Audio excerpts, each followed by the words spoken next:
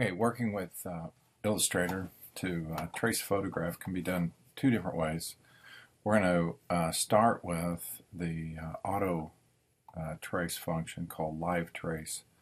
So I'm going to place a picture here that I've been practicing with, and you guys might know this fellow. Your picture might be really big. Mine actually fits the artboard pretty well. Now, depending on which picture you choose, I would say that if it's got strong light, if it's got high contrast, if it's got a close-up view, that those are probably the better type of pictures to use. When I bring in a image into Illustrator, immediately changes the options up here at the top, and one of them is called image trace. Illustrator refers to it as live trace, and I'm just going to click right here, and immediately it jumps to the default, which is a black and white. Now this is as I go to outline view, you can see it's not a path oriented object, but it does already kind of look like it.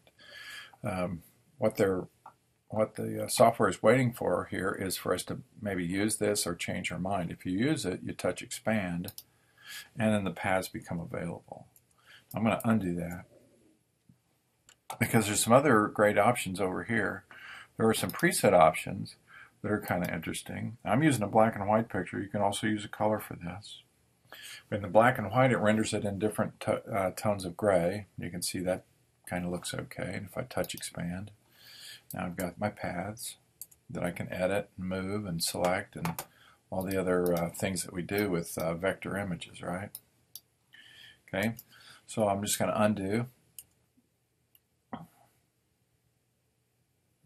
and go back to our preview. Again, that's a preview. Looks like the finished thing, but it's not. It hasn't assigned the vector shapes. And the drop downs give you other options. 6 color. And you can see it looking more and more like a picture. And there's a 16 color. And it kind of gets to a point where it almost looks exactly like the photograph. In fact, you can keep adding colors here until you really wouldn't be able to tell much difference between the illustration and the final and the original photograph. So I always try to lean towards making it look distinctly like a drawing. Okay, now other than those presets, which there's some others here that are kind of interesting. There's one called line art. Okay, didn't do much. Sketched art, kind of looks like the original, and some others here too. Now they have a high fidelity, which will make it look almost like the original. You can see it takes a little longer to process as well. That almost looks like a photograph, but you can, if you look close, you can see that it is dividing up the areas into tone. Okay, so how to decide really what you want to do here? If you go to this little button, you get the same presets. They're all right here, and you can see them working there again. You can also be very specific with the number of colors. Instead of choosing between 3 and 6 and 16, you can change with the slider, and it'll reprocess each time.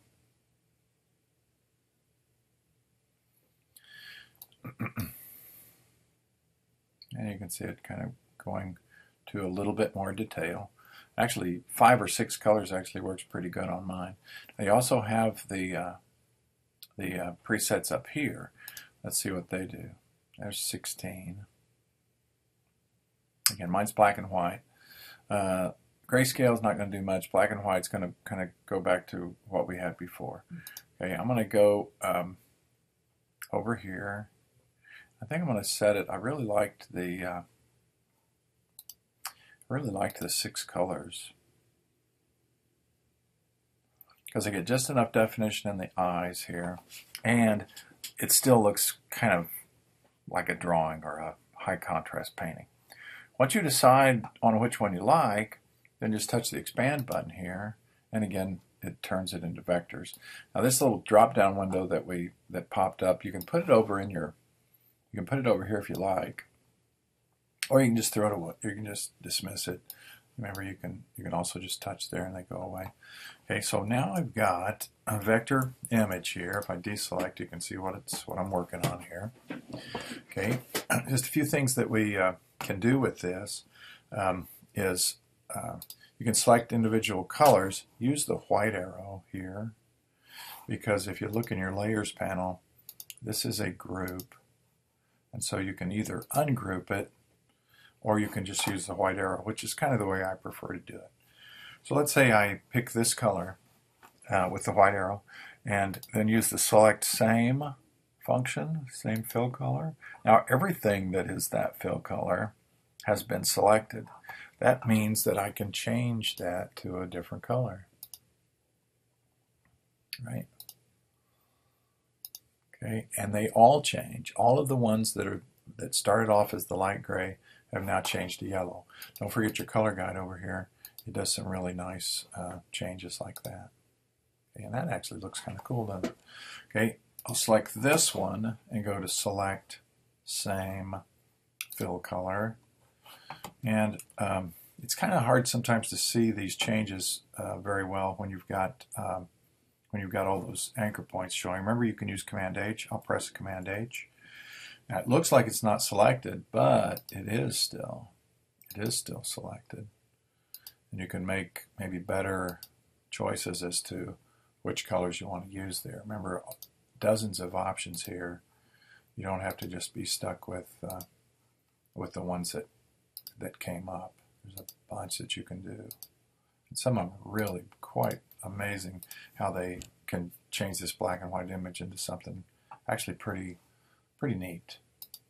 Okay, all right, I'm going to turn my anchors back on here and maybe undo. I like that one, I think, maybe the best.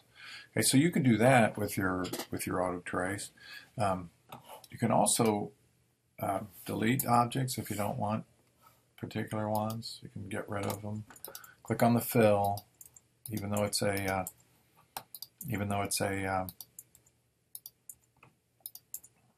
white arrow that we're using. Remember, with the white arrow, you can still delete objects. Sometimes you have to click twice. Okay. For mine, as it's worked out, it's pretty neat that I can delete all those background shapes if I want to. It really depends on the picture. But I can also like switch to draw behind and maybe pick a new color and draw a rectangle in back here. Change my background just as easy as that. Go to my gradient. Remember, gradients are easy to change. Make sure your fill color is forward for this. Drag it in, and now I've got, I thought I did. Now I've got a gradient that includes that color in the background. That's kind of neat. Okay, remember you can change the colors that are in your gradient if you like. Oops, I didn't mean to do that. Let's try that again. I'm going to change my black to brown. Wow, that looks pretty good. Could be a radial gradient. Wow, that looks pretty good too. Okay, so there's lots of things you can do there. Remember, with the annotator, you can change your gradients. Okay, I'm using the radial gradient here. Looks pretty nice with the highlight in the background. Okay, and there's then so many other things you can also do. If you want, you can remember, white arrow is better. You can smooth shapes with the smooth tool.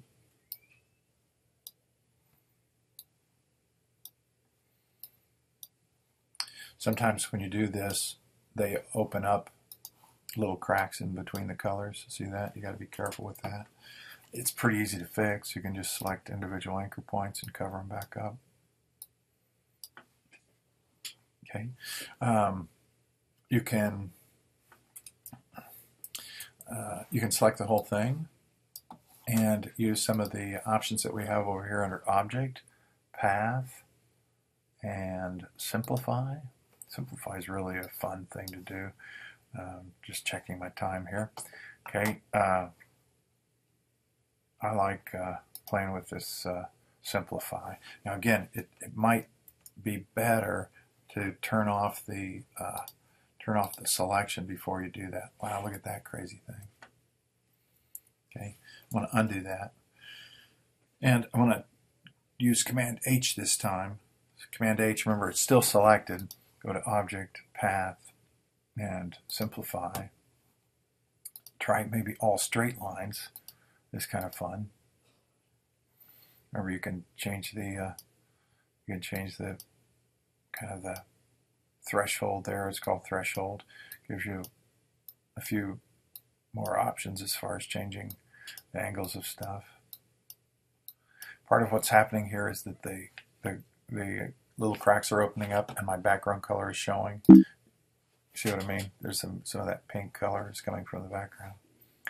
Okay, and there are some of these that actually work very well. I mean, my image, you can still do a likeness. What I mean is, a lot of people would still be able to guess who this is,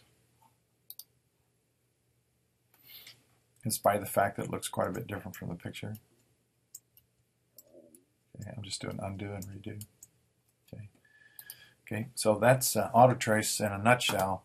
You ought to maybe continue to practice with that. We did, got a couple minutes here left. We did talk about removing the edges that are outside of your bleed. You can do that with a straight line. I'm just using line segment. I'm going to drag it across. Use the shift key to make sure it stays really straight.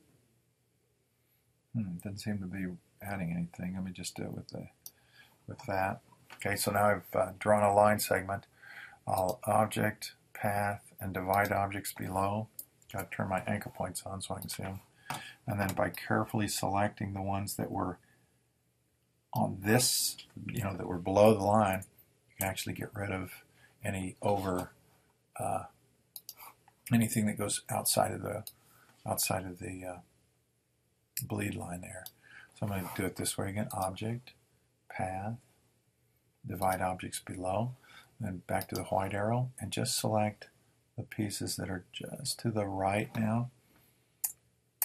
And you can even up your edges and make it look really nice that way. I'll do one more up here. Object, Path, Divide objects below, white arrow, and I'll get rid of the top there. That's not supposed to be shown. Okay, I better stop before I run out of time. But that's the function in Illustrator we call live trace.